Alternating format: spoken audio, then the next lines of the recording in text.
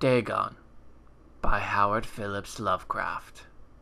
Narrated by Nick D'Alberto. I am writing this under an appreciable mental strain, since by tonight I shall be no more. Penniless and at the end of my supply of the drug which alone makes life endurable, I can bear the torture no longer, and shall cast myself from this garret window into the squalid street below.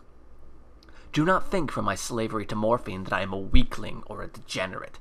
When you have read these hastily scrawled pages, you may guess, though never fully realize, why it is that I must have forgetfulness or death. It was in one of the most open and least frequented parts of the broad Pacific that the packet of which I was supercargo fell a victim to the German sea raider. The Great War was then at its very beginning, and the ocean forces of the Hun had not completely sunk to their later degradation, so that our vessel was made a legitimate prize, whilst we of her crew were treated with all the fairness and consideration due us as naval prisoners.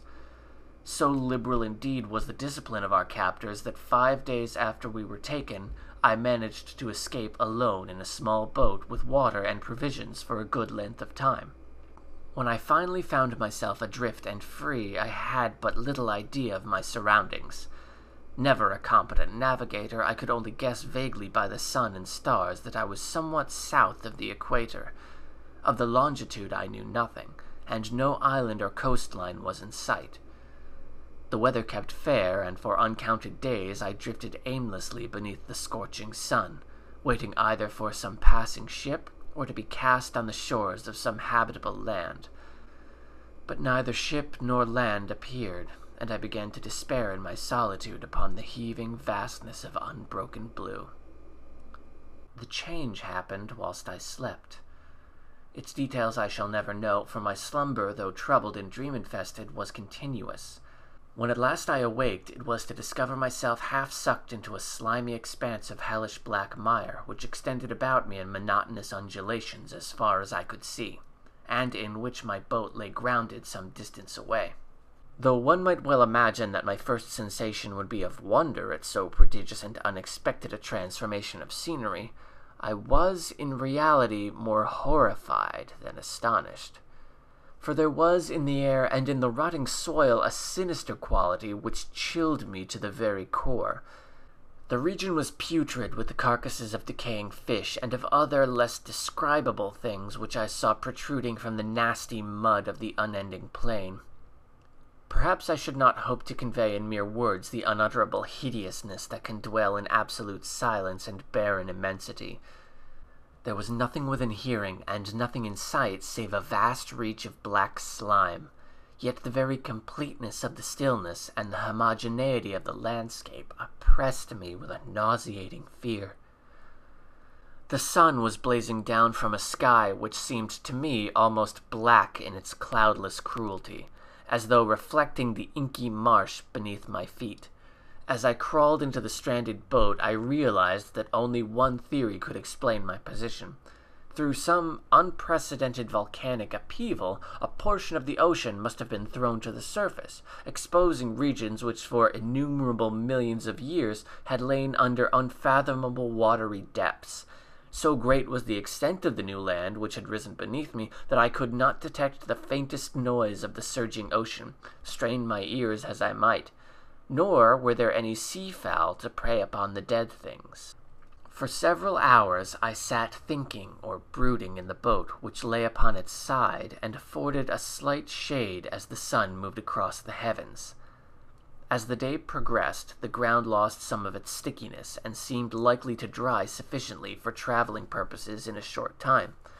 That night I slept but little, and the next day I made for myself a pack containing food and water, preparatory to an overland journey in search of the vanished sea and possible rescue. On the third morning I found the soil dry enough to walk upon with ease. The odor of the fish was maddening, but I was too much concerned with graver things to mind so slight an evil, and set out boldly for an unknown goal. All day I forged steadily westward, guided by a faraway hummock which rose higher than any other elevation on the rolling desert. That night I encamped, and on the following day still traveled toward the hummock. though that object seemed scarcely nearer than when I had first espied it. By the fourth evening I attained the base of the mound, which turned out to be much higher than it had appeared from a distance, an intervening valley sending it out in sharper relief from the general surface. Too weary to ascend, I slept in the shadow of the hill. I know not why my dreams were so wild that night, but ere the waning and fantastically gibbous moon had risen far above the eastern plain, I was awake in a cold perspiration, determined to sleep no more. Such visions as I had experienced were too much for me to endure again, and in the glow of the moon I saw how unwise it had been to travel by day. Without the glare of the parching sun, my journey would have cost me less energy. Indeed, I now felt quite able to perform the ascent which had deterred me at sunset. Picking up my pack, I started for the crest of the eminence. I have said that the unbroken monotony of the rolling plain was a source of vague horror to me, but I think my horror was greater when I gained the summit of the mound and looked down the other side into an immeasurable pit or canyon, whose black recesses the moon had not yet soared high enough to illuminate. I felt myself on the edge of the world, peering over the rim into a fathomless chaos of eternal night. Through my terror ran curious reminiscences of Paradise Lost and of Satan's hideous climb through the unfashioned realms of darkness. As the moon climbed higher in the sky, I began to see that the slopes of the valley were not quite so perpendicular as I had imagined. Ledges and outcroppings of rock afforded fairly easy footing for a descent, whilst after a drop of a few hundred feet, the declivity became very gradual. Urged on by an impulse which I cannot definitely analyze, I scrambled with difficulty down the rocks and stood on the gentler slope beneath, gazing into the Stygian depths where no light had yet penetrated. All at once my attention was captured by a vast and singular object on the opposite slope, which rose steeply about 100 yards ahead of me, an object that gleamed whitely in the newly bestowed rays of the ascending moon. That it was merely a gigantic piece of stone I soon assured myself, but I was conscious of a distinct impression that its contour and position were not altogether the work of nature. A closer scrutiny filled me with sensations I cannot express, for despite its enormous magnitude and its position in an abyss which had yawned at the bottom of the sea since the world was young, I perceived, beyond a doubt, that the strange object was a well-shaped monolith whose massive bulk had known the workmanship and perhaps the worship of living and thinking creatures. Dazed and frightened, yet not without a certain thrill of the scientist's or archaeologist's delight, I examined my surroundings more closely. The moon, now near the zenith, shone weirdly and vividly above the towering steeps that hemmed in the chasm, and revealed the fact that a far-flung body of water flowed at the bottom, winding out of sight in both directions, and almost lapping my feet as I stood on the slope. Across the chasm, the wavelets washed the base of the Cyclopean monolith, on whose surface I could now trace both inscriptions and crude sculptures. The writing was in a system of hieroglyphics unknown to me, and unlike anything I had ever seen in books, consisting for the most part of conventionalized aquatic symbols, such as fishes, eels, octopi, crustaceans, mollusks, whales, and the like. Several characters obviously represented marine things which are unknown to the modern world, but whose decomposing forms I had observed on the ocean-risen plain. It was the pictorial carving, however, that did most to hold me spellbound. Plainly visible across the intervening water on account of their enormous size were an array of bas-reliefs whose subjects would have excited the envy of a Doré. I think that these things were supposed to depict men. At least, a certain sort of men, though the creatures were shown disporting like fishes in the waters of some marine grotto, or paying homage at some monolithic shrine which appeared to be under the waves as well. Of their faces and forms I dare not speak in detail, for the mere remembrance makes me grow faint. Grotesque beyond the imagination of a Poe or Bulwer, they were damnably human in general outline, despite webbed hands and feet, shockingly wide and flabby lips, glassy, bulging eyes, and other features less pleasant to recall. Curiously enough, they seemed to have been chiseled badly out of proportion with their scenic background, for one of the creatures was shown in the act of killing a whale represented as but little larger than himself.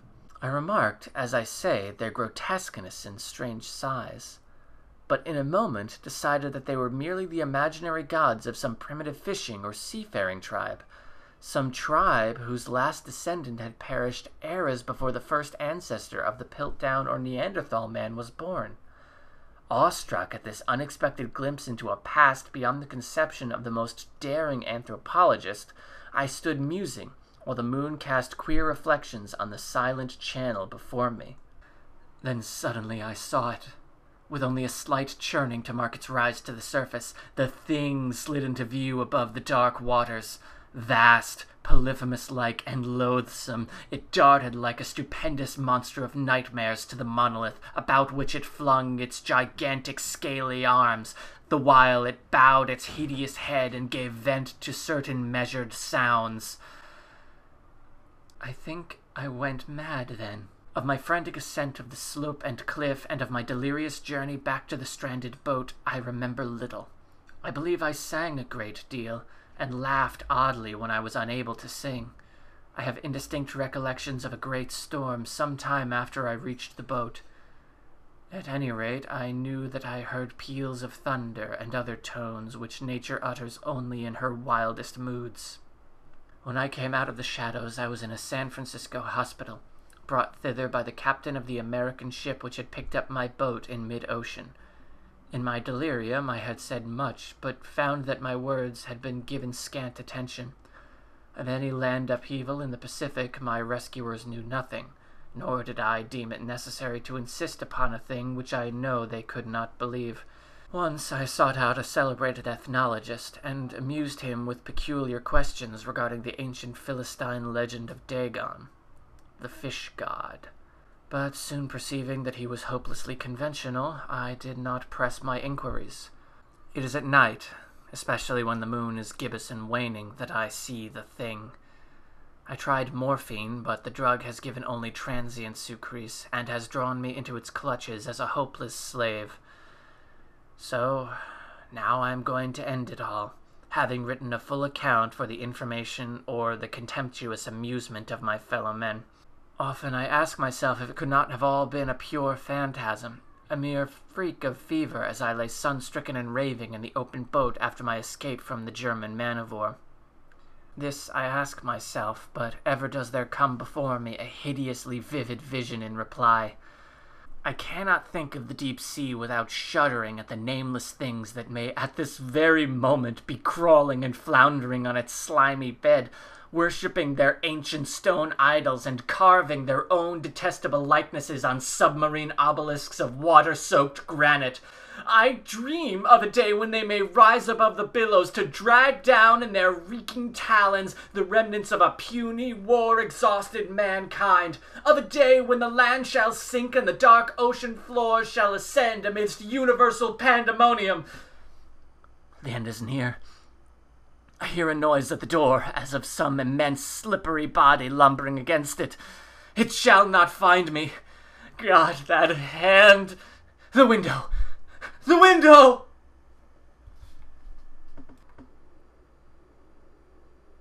Dagon by Howard Phillips Lovecraft.